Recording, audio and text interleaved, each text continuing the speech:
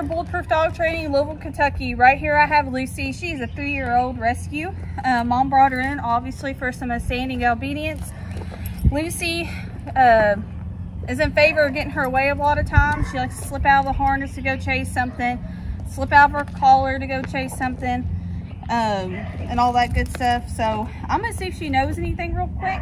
And okay, Lucy, sit. Lucy, can you sit? Can you sit? No? Okay. Lucy, come. Good. Yeah, she did come to me a little bit. Lucy will go for a walk. She likes to walk a lot. From what I understood, her previous home, she was free to do whatever she wanted. So that's where her stubborn streak comes in. See if she'll down for me. Can you down? Lucy, can you down? No? All right. Y'all stay tuned for amazing 15-day transformation. Thanks. Bye.